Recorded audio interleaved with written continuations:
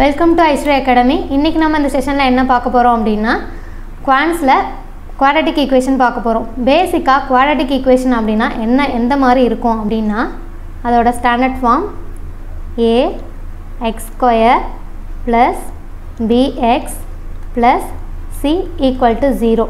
இந்த ஃபார்மேட்ல தான் ஒரு quadratic equation இருக்கும். quadratic equationனா ஒண்ணும் இல்ல, அதாவது வந்துட்டு ஏதாவது ஒரு டேர்ம் வந்து ஸ்கொயர் பண்ணப்பட்டிருக்கும். அட்லீஸ்ட் ஒன் டேர்மாவது அந்த இடத்துல என்ன ஆயிருக்கும்னா ஸ்கொயர் இருக்கும். அப்போது இந்த எக்ஸ் அதாவது வந்துட்டு ஒரு குவாட்ரட்டிக் ஈக்குவேஷனில் வேரியபிள்ஸ் இருக்கும். அதாவது வந்துட்டு அன்னோன் வேரியபிள்ஸும் இருக்கும், நோன் வேரியபிள்ஸும் இருக்கும். அன்னோன் வேரியபிள்ஸ்லாம் இந்த இடத்துல பார்த்திங்கன்னா எக்ஸ் ஸ்கொயர் எக்ஸு இதெல்லாம் வந்து அன்னோன் வேரியபிள்ஸ். அப்போ மீதி இருக்க ஏ பி சி அதாவது எக்ஸ் ஸ்கொயரோட கோஎஃபிஷியன்ட்ஸ் எக்ஸோட கோஎஃபிஷியன்ட் இங்கே நார்மலாக கான்ஸ்டன்ட். இது வந்து நியூமரிக்கல் கோஎஃபிஷியன்ட்ஸாகவும் இருக்கலாம், இல்லை கான்ஸ்டன்ட்ஸாகவும் இருக்கலாம்.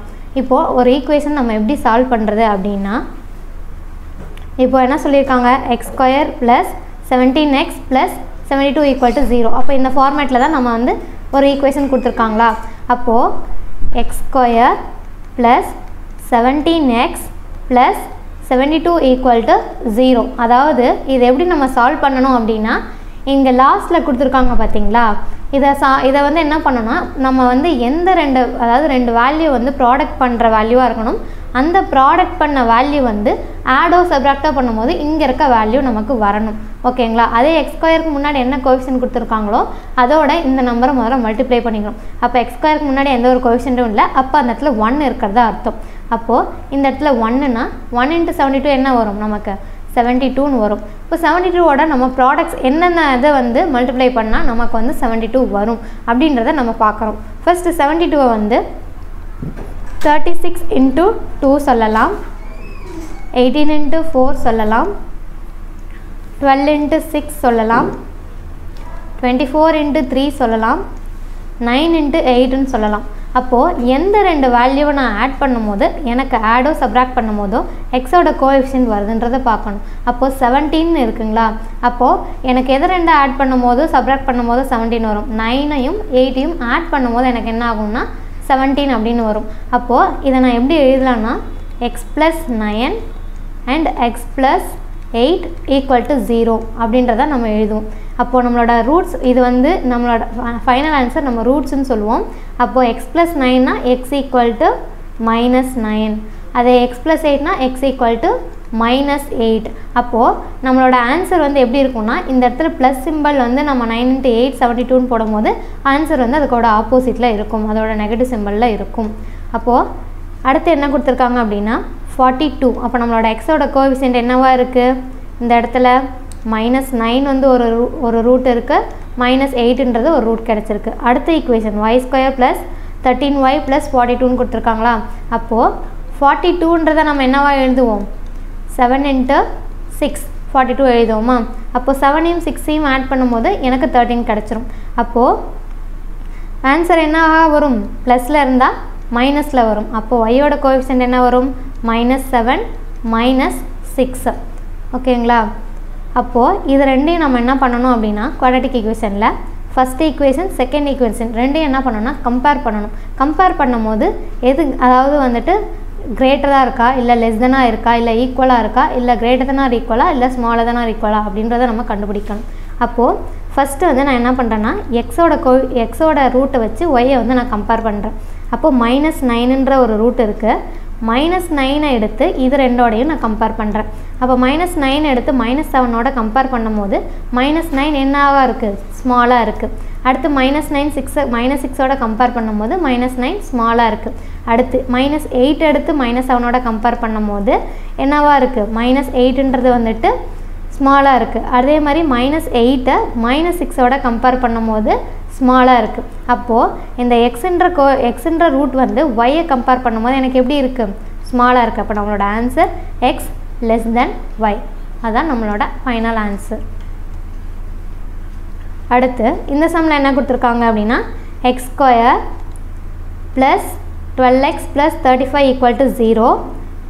அடுத்து yக்கு y square plus 14y plus 48 equal to 0 ரெண்டு ஈக்குவேஷன்ஸ் கொடுத்துட்டாங்க. அப்போது ஃபஸ்ட் ஈக்குவேஷன் எக்ஸோட ரூட்ஸ் வந்து கண்டுபிடிக்கணும் அப்படின்னா 35ன்றது வந்து எதோட ப்ராடக்ட் நமக்கு வரும், 35ன்றது வந்து எதோட ப்ராடக்ட்ஸ் வரும் அப்படின்னா 7 × 5 35. அப்போ நமக்கு ப்ளஸில் இருக்கும் போது நமக்கு வர ஆன்சர் என்னவாக இருக்கணும், மைனஸில் ஆன்சரில் வந்துடும். அப்போ எக்ஸோட ரூட்ஸ் என்னது, -7 -5. அடுத்து y² + 14y + 48ங்களா. அப்போது 48 வந்து எந்த ரெண்டு ப்ராடக்ட் பண்ணும் போது 14 நமக்கு வரும், 8 × 6 48 வருங்களா. அப்போ 8ஐயும் 6ஐயும் ஆட் பண்ணும்போது எனக்கு 14 வந்துடும். அப்போது இங்கே ப்ளஸில் இருக்குன்னா ஆன்சர் நமக்கு என்ன வரும், மைனஸில் வரும். அப்போ ஒய்யோட ரூட்ஸ் வந்து என்னது, -8 -6. அப்போ நம்ம கம்பேர் பண்ண போகிறோம். அப்போது எக்ஸை வந்து ஒய்யோட கம்பேர் பண்ணோம். அப்போ -7 கம்பேர் -7 எடுத்து -8ஓட கம்பேர் பண்ணும்போது -7ன்றது வந்து என்னது, கிரேட்டர் வேல்யூ. அடுத்து -7 எடுத்து -6ஓட கம்பேர் பண்ணும்போது லெஸ் வேல்யூ. அப்போது ஒன்று வந்து கிரேட்டர் வருது, இன்னொன்று வந்து லெஸ் வருது. அப்போ நம்மளோட இந்த இடத்துல ரிலேஷன் டிட்டர்மைன் பண்ண முடியாது. அப்போது நம்மளோட answer x = 0 R no relation.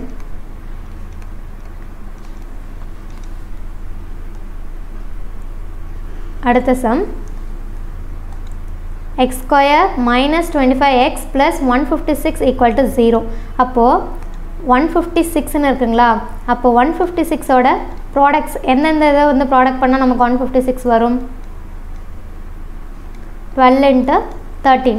அப்போது 12ஐயும் 13ஐயும் ஆட் பண்ணும்போது 25 வரும். ஆனால் இங்கே எடுத்து என்ன சிம்பிள் இருக்குது, -25ன்னு இருக்குது. அப்போ -12 -13. அப்போ 12ஐயும் 13ஐயும் மல்டிப்ளை பண்ணால் 156, மைனஸ் இன்ட்டு மைனஸ் ப்ளஸ் ஆகிடும். அப்போது நமக்கு வர ஆன்சர் என்னவாக இருக்கும், இங்கே மைனஸில் இருந்ததுன்னா அதுக்கு ஆப்போசிட்டில் ப்ளஸ்ஸாக வரும். அப்போ 12 13. அப்போ எக்ஸோட ரூட்ஸ் வந்து 12 13. அடுத்து y² - 29y + 210 = 0ங்களா. அப்போது 210க்கு நம்ம ரூட் எடுக்கணும். 210க்கு எடுத்தோமா அப்படின்னா என்ன வரும்னா 21 × 10 எழுதலாம். ஆனால் இங்கே 21 10 இருக்கும்போது 29 வராது. வேறு ஃபேக்டர் எழுதலாம் அப்படின்னா 15 × 14 வரும் 210. அப்போ 15 + 14 என்ன வரும், 29 வரும். ஆனால் இங்கே மைனஸ் சிம்பிள் இருக்குது. அப்போ -15 -14, மைனஸ் இன்ட்டு மைனஸ் ப்ளஸ் ஆகிடும். அப்போது நம்மளோட ஒய்யோட ரூட்ஸ் என்னவாக இருக்கும், ப்ளஸில் 15 and 14 இருக்கும். அப்போ எக்ஸையும் ஒய்யும் நம்ம கம்பேர் பண்ணோம். இந்த 12 எடுத்து 15 கம்பேர் பண்ணுறோம், 14 கம்பேர் பண்ணுறோம். அப்போ 12 எடுத்து 15 கம்பேர் பண்ணும்போது 12 வந்து லெஸ் தென், 12 எடுத்து 14 கம்பேர் பண்ணும் போதும் 12ன்றது வந்துட்டு ஸ்மாலாக தான் இருக்குது. அடுத்து 13 எடுத்து 15 கம்பேர் பண்ணுறோம். 13 எடுத்து 15 கம்பேர் பண்ணும்போது 13 வந்து லெஸ்ஸாக இருக்குது. 13 எடுத்து 14ஓட கம்பேர் பண்ணும்போது 13 வந்து லெஸ்ஸாக இருக்குது. அப்போ நம்மளோட ஆன்சர் x < y. அடுத்து இந்த கொஸ்டின்ஸில் 3x² + 23x + 30 = 0.